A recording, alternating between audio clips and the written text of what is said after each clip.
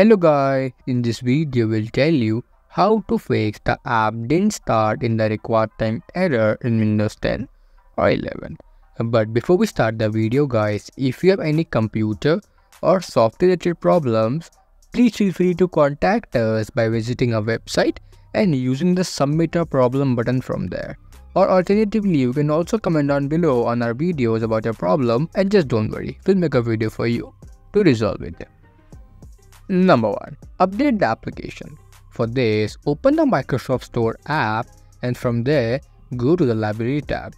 Now, click the Get Updates option in the top right corner. Now, if an update for the problematic application is available, just click on the Update button to install it. Number 2. Run the Windows Troubleshooter for application. For this, right-click on the Windows icon and from there, select Settings from the list. Now in System tab, just go to the Troubleshoot option and click on the Other Troubleshooters option. And from there, click the Run button next to the Windows Store app.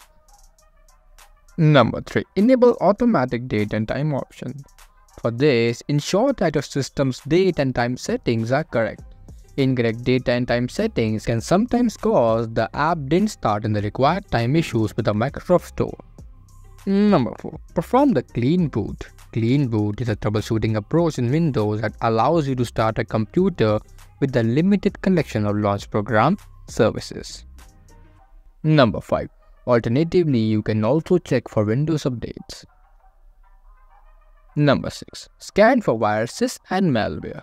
Malware and viruses can cause the app didn't start in the required time problem message. To check for issues, just conduct a complete computer scan using an authorized antivirus or anti-malware tool. So this was it for the video guys. We hope this video helped you solve your problem. If it did, then make sure that you give this video a like and subscribe to the channel. And if it did not, then don't worry. Just comment down below the issue and we'll try to figure out what is wrong with your specific case. Thank you for watching.